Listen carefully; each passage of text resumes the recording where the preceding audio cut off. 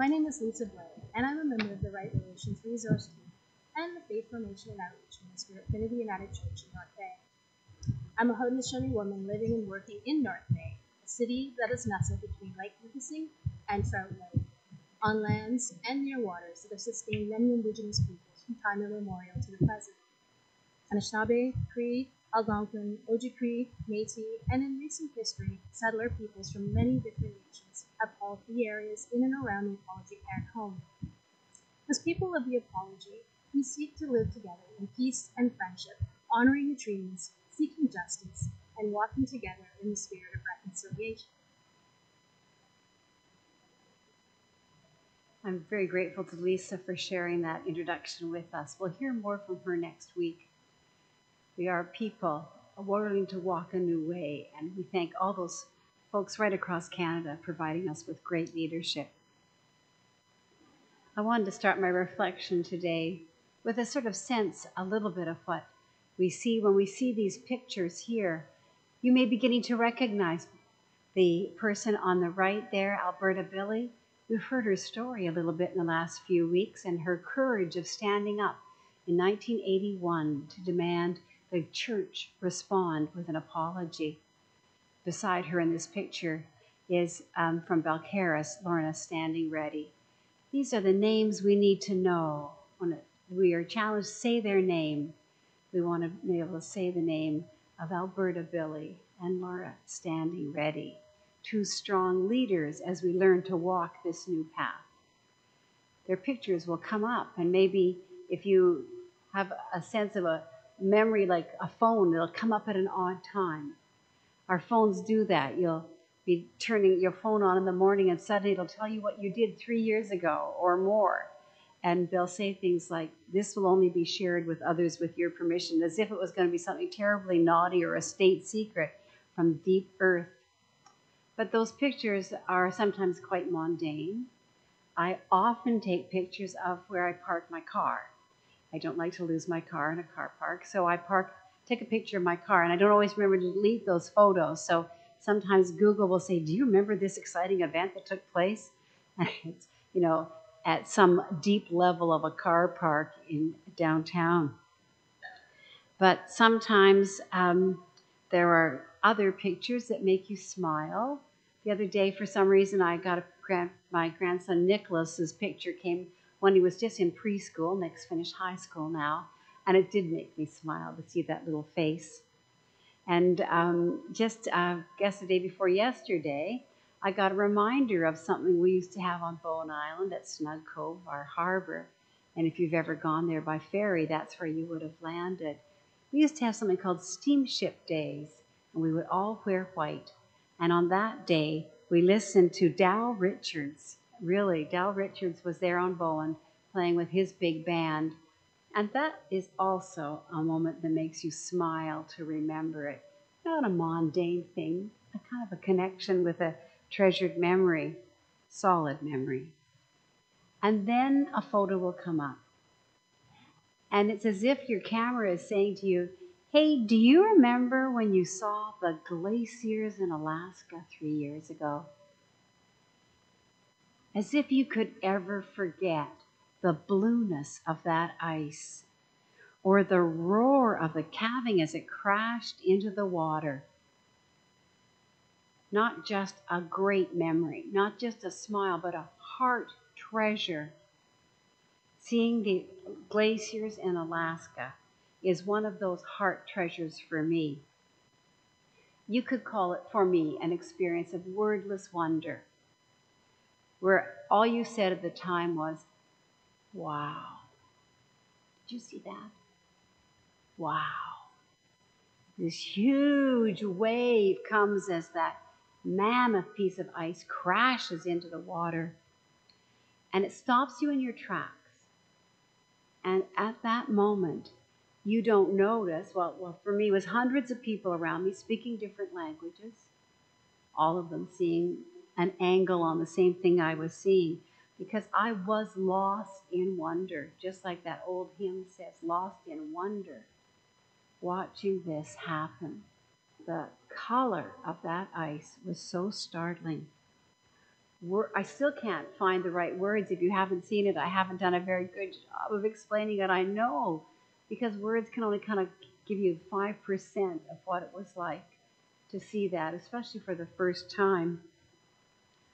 Kind of a double wow. And all that time, all the times I've been up to Alaska and seen that, it hasn't lost its sense of sacred moment for me. I'm so keen to see those glaciers while they're still there. I despair the loss of them. And when I was there that first time and I realized I might have it again, I spent time at the edge there scanning the ice, scanning to see if I would see a crack and hear that roar. And then one time, about 5 years ago, we were rewarded for being scanning, which is 3 humpback whales came up in the water between our ship and the glaciers. And I kind of thought, it doesn't get much sweeter than this. I'm sure that you've had that moment when you've seen a ballerina do something you think, wow. Like at one point you may be thinking, how did she do this? How many hours has she practiced? How can she stand on those little tiny shoes? And then you go to that next place, that lost in wonder place, that depth of response. Right now we were watching the Tokyo Olympics, and I'm sure you've seen that and seen some of those aquatic teams and acrobats and different people, and you know there's hundreds of hours and there have been injuries and heartbreak and disappointments, but you see them work through a routine flawlessly, as it appears to you, and you just say, wow. Those moments of being lost in wonder. And those wordless wonder moments can describe our relationship with our Holy Creator, the Holy One. So, of course, people call it the cloud of unknowing, that God is our cloud of unknowing, because we don't have words. We just end up fumbling around as I am this morning. It was Blaise Pascal 500 years ago who first came up with that phrase of God as the infinite abyss.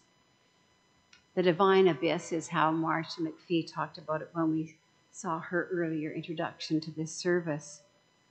It's the place below words or deeper than feelings. And it can be caused by many things.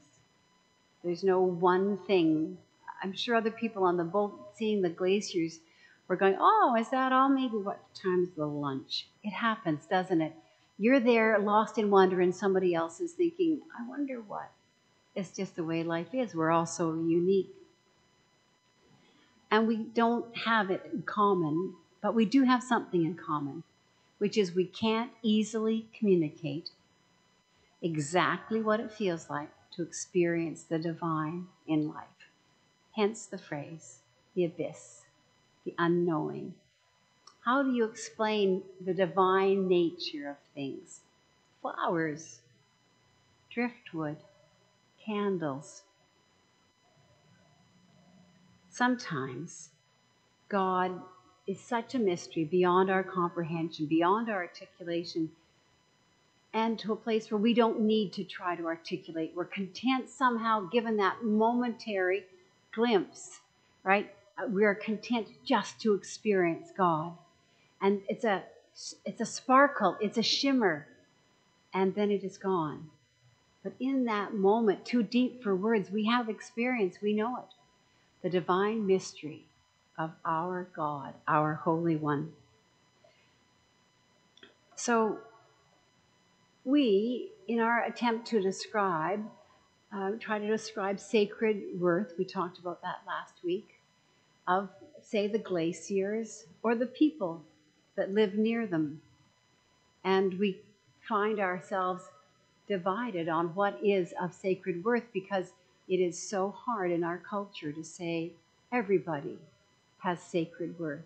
All places have sacred worth.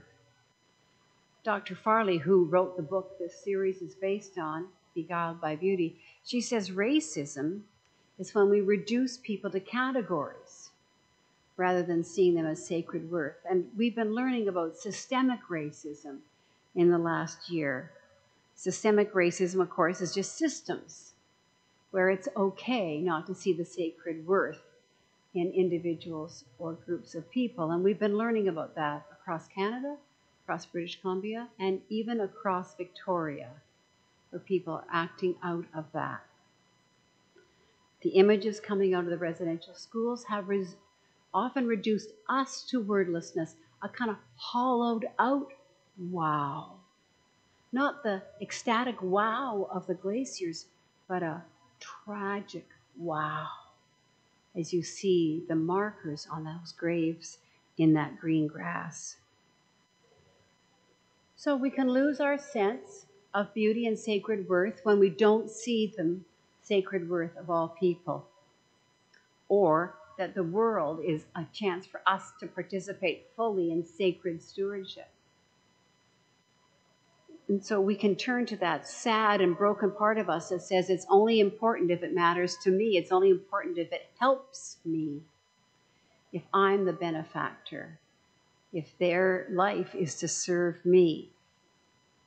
In the Lectio today, in the psalm, in the middle of that praise and attribution, suddenly there was this little paragraph about idols. And it felt kind of jarring, even though David did read it beautifully. But idolatry happens in many ways. But one of the ways it happens, as identified in the psalm, is when we start valuing things for what they can give us, even God. When we see ourselves as the most important part of creation and that everything else is here to serve us, even the divine one. So idolatry can be our trap when the idol we worship is our comfort zone, our freedom not to be challenged, not to have to change. So we go back to the words and the advice and the instincts of Dr. Farley, who's a second or third generation theologian, deeply immersed in the work.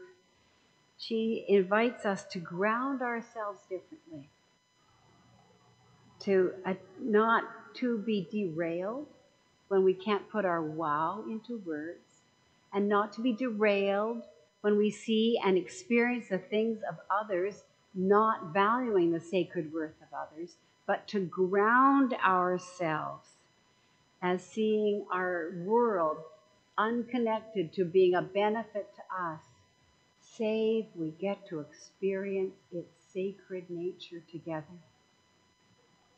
Sacred in ourselves, in our relationship with other equally sacred beings, other people we don't know, we don't speak their language or share their culture, equally sacred to the Creator. She suggests we ground ourselves in that and that we might well find that healing.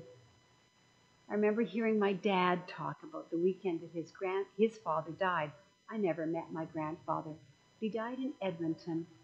And on my father's travel to be there with his mom, he said he found himself looking at the areas he was going through and unbidden, thinking that this is the glory of God, these beautiful sights somehow were a gift to him in ways that he wasn't seeking, and not in a glib way. You know, it's beautiful if you just look for the beauty, but somehow his spirit was touched. And the grief was lessened, not revealed, not removed, rather, and not reduced beyond its reality. His dad had just suddenly died. But in that gift from nature, the gift of sacred stewardship, helped him as he made that tragic trip. So we pray together as a congregation, coming into a new reality starting next Sunday, that the sacred nature of life around us and within us will be a resource as we have to continually change in the months ahead. I believe that as we stay grounded, we'll be able to live a life of courage and a life of hope and a life of trust. I'm sure you've gone to camp, or if you ever have heard anybody come home from a Christian camp, they have little things they do with their fingers, about praying with different fingers. And one has to do with the word worship, W-O-R-S-H-I-P. When our reality seems hard, invoke praise. When our reality seems hard, invoke praise. St. Paul said that in Philippians, to think on the things that are beautiful and true. And so when our lives are hard in the days ahead, we are invited to invoke praise, something of sacred beauty around you, something of sacred beauty within you. Amen.